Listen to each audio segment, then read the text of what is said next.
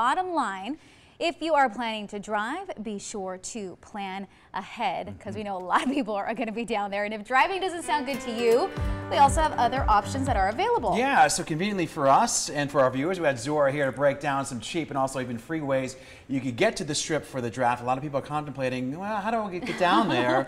It seems like it's going to be confusing and maybe congested. Kind of a mess. Right. I would say the last thing you will want to do is drive because, of course, parking and then the construction and congestion, the lane closure. So the best thing to do would be take the RTC Game Day Express. They have options park and ride as well for $4. So I have some tips on some ways that you guys can get some cheap parking to the game day experience.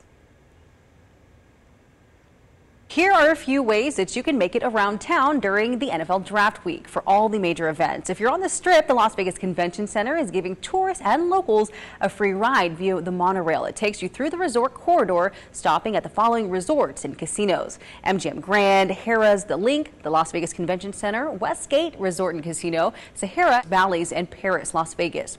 Parking for the Monorail is free and will be located at 3150 Paradise Road in the bronze and silver lots. The RTC Game Day Express is making driving to the draft unnecessary. Buses will be taking fans to and from the draft experience from several major station casinos around the valley.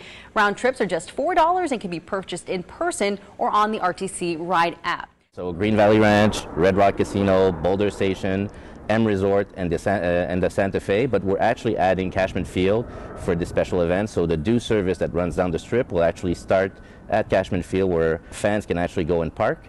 And for $4, you get a round trip. We start at the onset of the event in the morning, so around 10 o'clock in the morning, and the last bus will leave the site an hour after the festivities. So just download the app or go on your Lyft or Uber app, purchase the ticket. It's going to be available 7 days in advance. It's called the Game Day Service for $4, and it makes the boarding and the onboarding much quicker. And what I love the most is you can get the party started at your favorite station casino and take that $4 round trip to the draft experience. Now, the RTC NFL Draft Express bus will drop off passengers right along Flamingo Road, just west of Paradise. For more information on transportation to the NFL Draft experience, you can head over to our website, ktnv.com/NFL Draft 2022. Guys.